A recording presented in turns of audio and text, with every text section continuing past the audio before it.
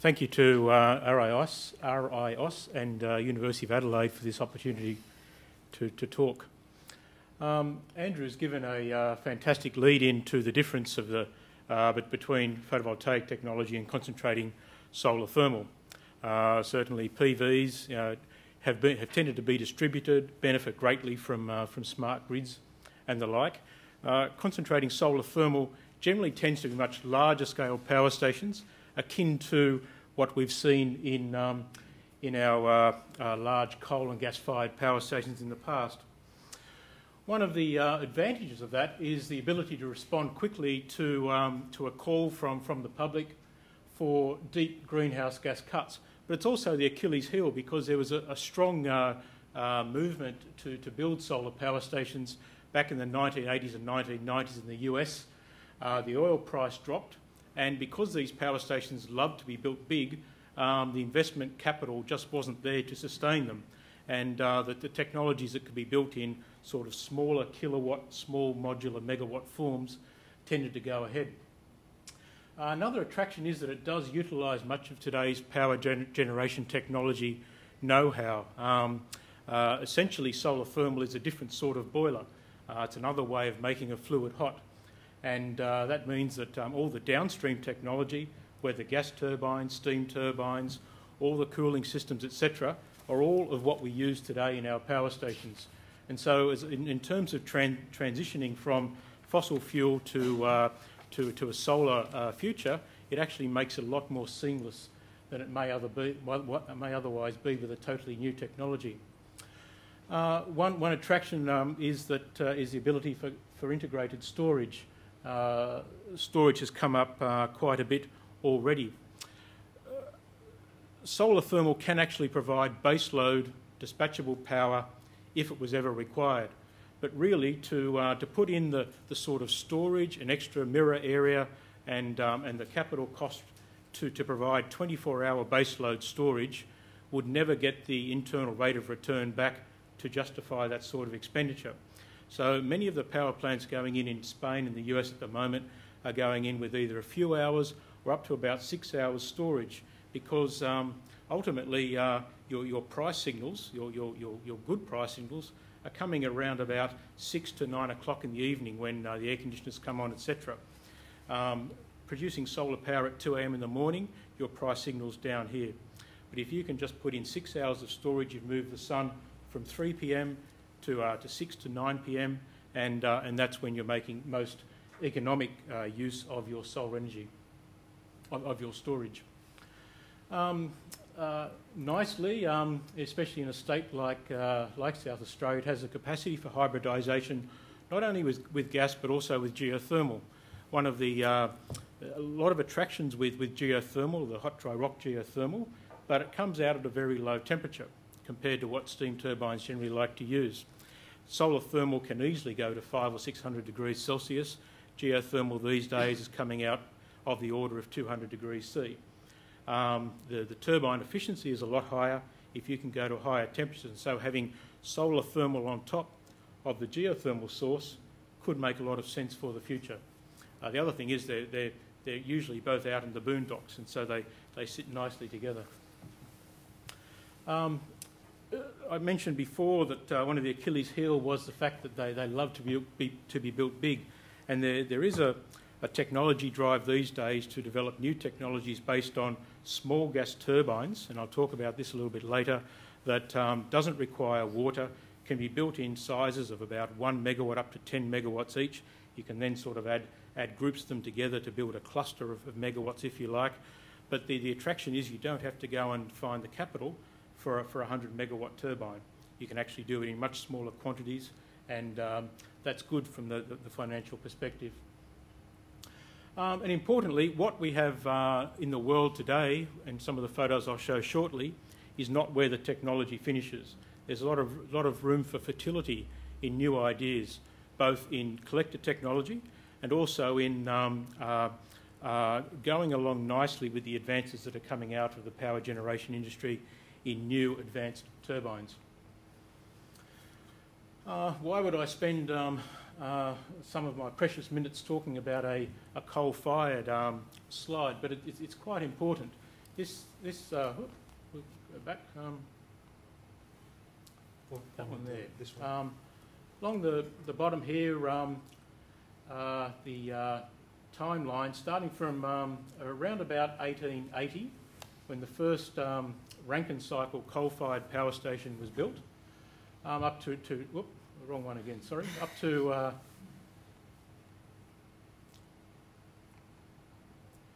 2050. And on the vertical axis here, we're talking about thermal efficiency. If we had to start today with we're right from the word go with solar thermal, and had to start where the coal industry started 120 years ago, with efficiencies down below 10% compared to the efficiencies of up above 40% today, it would take us an awful long time to get to anything that was going to be competitive or useful. Solar thermal, however, uses all of that 120 years of experience. It's already in the pipeline and already deployed out there, and builds on top of that. So there's no waiting around. It can go right in, right now. These trough power stations have been operating for over 20 years in California. There's more than 2 million square metres of troughs like these operating over there. And they've been operating in a commercial environment too.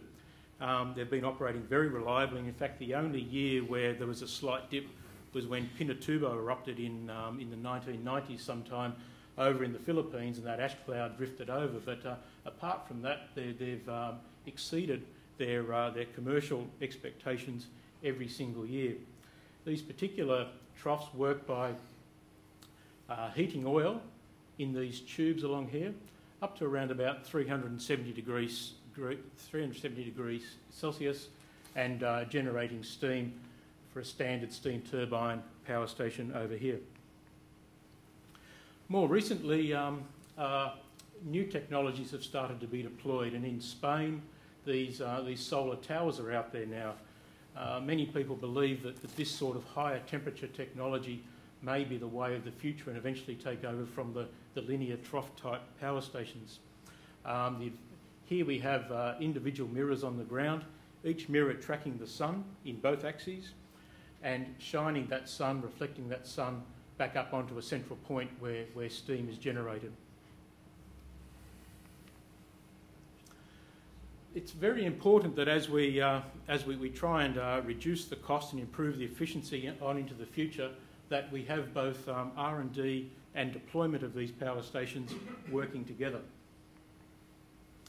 Take, for example, one of those power stations I just showed, and more than 40% of the capital cost of these power stations is in the solar field there, and in the tower itself. So if you can make an impact on the solar field, you can make a great impact on the capital cost. If we increase operating temperature from about 350 degrees up towards 550 degrees, we can improve efficiency by 25%. And that significantly reduces the area of mirrors that you need to install, and therefore the capital cost goes down. So efficiency leads to capital cost reduction. I don't know whether you can read that quite so well, but again, I'm just over time and cents per kilowatt hour up here, looking at what are the methods, what are the ways in which we can reduce cost over time. This pinky purple line up here represents business as usual. If we CSP, concentrating solar power, will benefit from three things: economies of scale, mass production, and efficiency improvements. We see here that economies of scale, just building the plants bigger, could lead to up to around a 20% reduction in the overall capital cost and levelised electricity cost. Another 26% coming from mass production, so just building more and more of the same thing and just coming down that learning curve that way. So together you've got economies of scale and mass production leading to just over 50% of your cost reduction. Just under 50%. The other 50% coming from improvements in materials, breakthroughs in temperature increases, improvements in efficiency. Where are we in the world at the moment? Spain and the US are driving the world CSP market right now, and it's a really nice example of how appropriate financial regulations can lead to a whole new industry. The capacity in operation at the moment, just under 700 megawatts, and the majority at the moment is in the USA. But this number in Spain is increasing quite rapidly at the moment. As you can see here, the capacity under construction right now, this is back at February, so I should update this, but there's nearly 900 megawatts under construction in Spain right now. In the US, just in the last couple of months, 2 new power stations, 400 megawatt solar tower power stations made up of 4 100 megawatt towers, have had all their final approvals put in place, so they're proceeding, and another 280 megawatts of that trough type technology announced by Abengoa. So US have just significantly added to that little slice of the pie there, and an enormous amount under various stages of planning. How do we get this sort of a new technology like this in place? Looking from where we are today up along the timeline, in the early days we're going to need subsidies in some form or other. In Spain and Europe it's in the form of feed-in tariffs, as Andrew mentioned before, and they're quite significant feed-in tariffs. Tariffs that will go down over time as the technology goes up in terms of deployment. In the US it's actually through capital investment credits and loan guarantees. So there's different mechanisms, but that's going to be needed initially. Once those plants are in place, then green pricing, CO2 pricing, a CO2 price could take over, and at the same time, you know, the cost of other fossil fuels is going up, cost of solar is coming down, and I would say by 2015 to 2020, there's a very good chance of them meeting. The future, just very quickly, the next generation of CSP technology, increasing the temperature of steam and storage. The waterless air turbine, we're actually building another solar tower just over here at the moment, and that's going to have a 200 kilowatt micro turbine, a small gas turbine, sitting on top, running off air that we heat to 900 degrees Celsius, so it doesn't need any water. The other one is solarised fuels. You can actually use the sun and natural gas to create solar liquid fuels. But ultimately, a bit of work going on in Australia and a lot in the US at the moment, using the sun, CO2 plus water to make fuels down the track. So, a vision for Australia. We have missed other boats in the past, and CSP is sort of right at the start of the curve at the moment, and this would be a really good boat to get on, I think. I can see us being a part of a global hub of solar energy expertise in South Australia, Queensland, Canberra and New South Wales. There's a significant amount of world-leading expertise in solar thermal. An exporter of solar energy through liquid fuels or through the technology itself. What would it look like? 50k by 50k of Australian desert. There'd be enough area in there, including all the gaps in between mirror panels, etc., to provide all of the electricity that Australia would use in 2020. But that's asking a lot. So what if we just go for a 25% target? 25% of Australia's mix by 2050. We would need 25 solar power stations. In fact, they don't need to be concentrating solar power. They could be photovoltaics, but each one using land of just 5 kilometres by 5 kilometres. That's less than one per year, and by 2050 we'd have 25% of our mix from there. And certainly I think that as I stand here talking and telling you about this technology and my vision for the future, someone in Germany, someone in the US, someone in Spain, someone in Japan is doing it to their country as well. So, you know, we've all got to get in this together, I think, and there'll be commercial interests, of course, but I think there's a really strong opportunity for the world to go ahead with this technology. Thanks.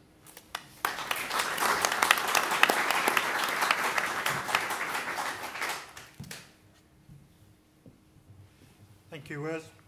Well, I've got a question about energy security. In that, let's assume there's a bushfire, and for 3 days or more, we don't actually see the sun. What do we do? I do not advocate that there will ever be a single technology answer to any grid in the world. There's always going to need to be a provision of electricity coming from, at least 3, maybe 4 or 5 different sources. And so, in the same way that if a coal-fired power station fell over because there was a strike from the coal miners or whatever, which could go longer than 3 days, they can continue operating. The same here with solar thermal. Hopefully there won't be just one power station, but there would be many others over a geographically dispersed area. So you've got that geographical distribution, but you've also got other technologies in the mix as well. Let me ask you about water. You mentioned some of it in there. In that most of the high solar flux is in arid area where there's no water, yet you need water for your cycles, you need obviously water for the cooling side. So how do you overcome this problem? Well, I think that there's going to be a lot of low-hanging fruit sites where you get your transmission, your land, your sun, your water, and maybe your gas backup, all there together. And there's going to be some number of sites in countries like Australia where all of those come together, and you will use those sites. Same things happen with wind. You pick your best sites, and you use them first. However, over time, those sites are going to be used up. So dry cooling technology is available. That's used in at least 2 large coal-fired power stations in Australia at the moment. They don't use water for cooling, they use air. It's a little bit less efficient, it's a little bit more expensive, but you don't need water. The last question is, if we're going to concentrate the solar energy, can we use it directly? And is it more efficient, for example, say for mineral processing? Yes. Look, if you can avoid the Rankine cycle or the Brayton cycle, that's where the biggest single efficiency drop occurs in the cycle to produce electricity. If you can use that directly for high temperature heat for metallurgical processes, for mineral processes, that's the most efficient and cost effective way of doing it. Good. Please join with me in thanking Wes.